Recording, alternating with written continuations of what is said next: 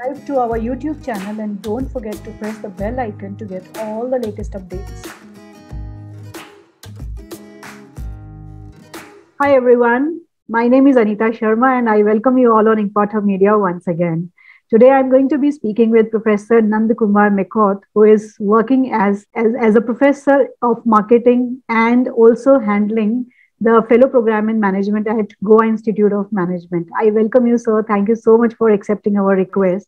How are you doing? Oh, thank you very much, Dr. Anita. Very nice meeting you, and thank you very much. Likewise, sir. So I'm so happy. I'm so happy to know that Goa Institute of Management is also in the field of creating knowledge. And I'm so happy to see the FPM program of Goa Institute of Management, because you are handling and chairing this and managing the program. I would like to know from you that what is the FPM program of Goa Institute of Management? We have started this program in 2020 and we are going to admit the third batch now. And the advantage is that we have a very strong coursework as well as good research skills we are imparting to students.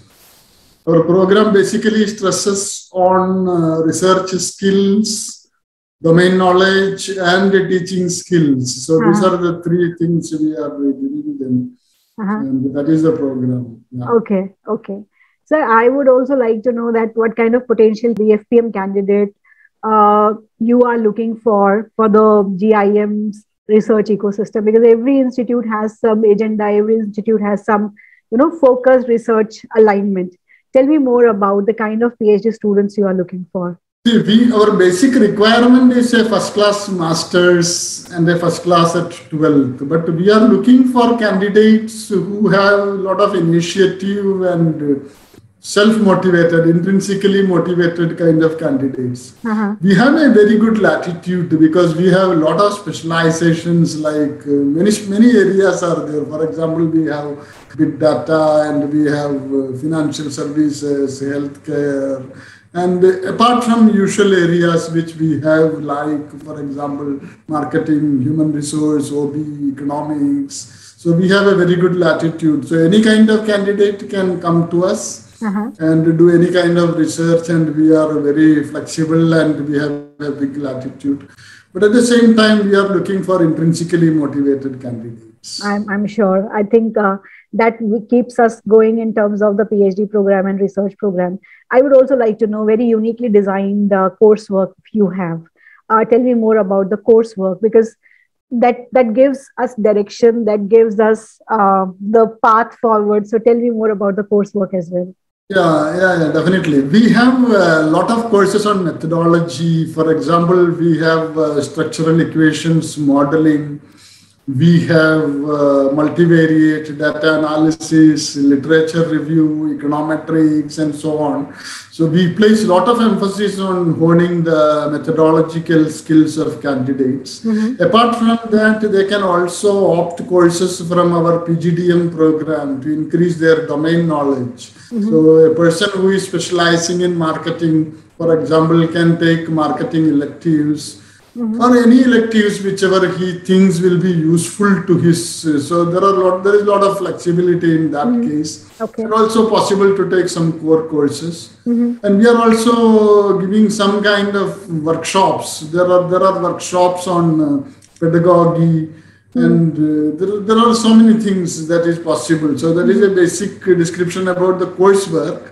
And then we have a dissertation, so they will be attached to a guide.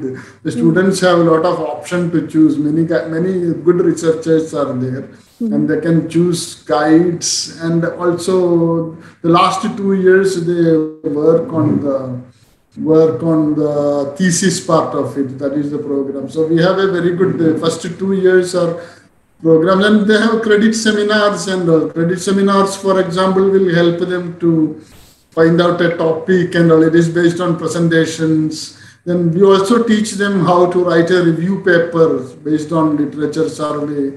So a lot of things to hone their research skills and domain knowledge. That is really great. I was going through the faculty profile. I've seen that a lot of faculty members are into research and doing a class apart research, and it looks very promising to me. So I heard that faculties are extremely open, faculties are available. So tell me more about the culture of the institute, like how the research culture is evolving over a period of time. Yeah, we have a very collaborative research culture because faculties collaborate. Many of the faculties are working jointly on many projects.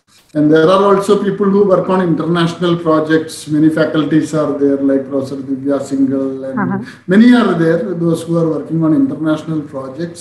So that will also give a lot of opportunities for students. So mostly we have a good collaborative culture, and faculties are publishing very well in star-rated journals and top-level journals they are publishing. So students get very good training. And we are also starting some kind of seminars by students every month. One of the days we will earmark for FPM students so that they can get critiqued and they can get feedback from all the faculty as well as other research scholars. Would you like to speak about the labs which you have? Because I have heard that few labs you are having, and which is giving students a first-hand experience to explore more on different aspects around these labs. Some maybe OB labs. We have behavioral lab, for example. We have eye tracking facilities there, and we have skin conductivity. So this is one of the unique facilities we are having. So students can do research on that, and we have trained faculty in that, and we can conduct a training program. Behavioral lab is one of the things. And then we have Bloomberg, for example, and they can get all kind of data from Bloomberg terminal. And also we do have Thomson Reuters, EBSCO, and SaaS, and many labs do we have. We have very good facilities for researchers here. Okay. Foreign exchange programs generally attract students. What kind of initiatives GIM is going to take to send students for exchange programs, or any student has gone that experience? We do have some collaborative programs, exchange programs and all, but we are getting opportunities because of because we have many centers in sustainability and all, which we are working closely with many professors, and we have professors abroad. And also we have a distinguished professors program in which many of the professors like Professor Naresh Malhotra and all, we have collaborations with them. So there are opportunities. Of course, students can listen to them and learn from them. And also they will get opportunities to work. Apart from this, if students are able to find some working partners, other professors from other universities or students, we will give all support to encourage such endeavors. They can go ahead and get collaborations from foreign universities. We will wholeheartedly support it. So here comes a very important question, sir, because I've seen on the website that you're talking about that students will be eventually turning into great researchers and great teachers. And there is a culture of portfolio careers now evolving. How GIM is going to help to design that portfolio life or portfolio career in terms of consultancy if a student is interested? Are faculties open to work around helping students to work, like how consulting projects are to be done? Is there any opportunity around that? Faculty are doing consulting, so students can associate with faculty and get an experience of doing consultancy. Yeah, that's what I wanted to know, because eventually it is evolving. Available. Yeah, this is eventually, getting in many institutes. Just wanted to know if GIM is taking that part into the career building of the student. So very, very interesting, sir.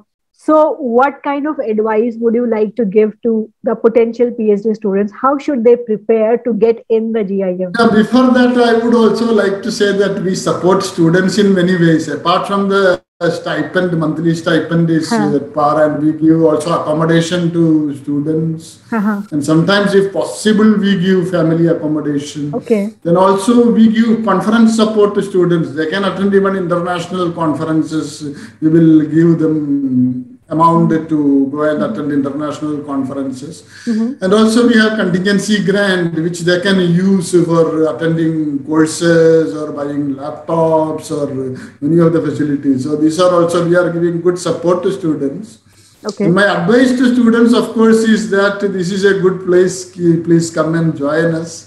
And I think the students have to stay focused on what is important research work. They have to stay focused on research work and also do hard work. And then definitely they can do very well in their career. So 3 tips or 3 books which you think that a student should read to get in GIM, because it's about getting in the system. So what should a student prepare for? So any 2-3 tips if you can share, like should they talk about or should they prepare or hone their skills on the background which they are coming from, or SOP, or their research proposal? What exactly they should focus on? So in our selection process, actually the statement of purpose as well as the proposal is very important, although that is not the only criteria. We use an interview also, but at the same time I think it may be good to prepare a good proposal and also to prepare a good SOP, because having a direction is very important for the student. Yeah. At the same time, we do know that we are not expecting very good research skills or anything, because we are teaching them to do that. So when they come in, even if they don't have it, if they have potential, that is good enough. Exactly. So you are looking for that potential to get through the program. We are grooming potential candidates into good researchers. So I understand. Who will be the fellow of GIM eventually? What is that ideal fellow of GIM who is going to get the fellowship from, or fellow of GIM? So what is that? When they come, they should have a lot of initiative and they should be motivated and they should be hardworking. When they go out from here, they will have a lot of research skills, domain knowledge and teaching skills, and they will be fit to go into a good teaching organization or research organization. And also maybe to take up leadership positions in academics in the future. Maybe industry. That is amazing. So thank you so much for your time and your support. It's great to see you all here. Thank you for watching our work. If you have not subscribed to InkPot Media, then please hit the bell icon and subscribe to our channel and support research celebrations in India. Press the bell icon on the YouTube app and never miss another update.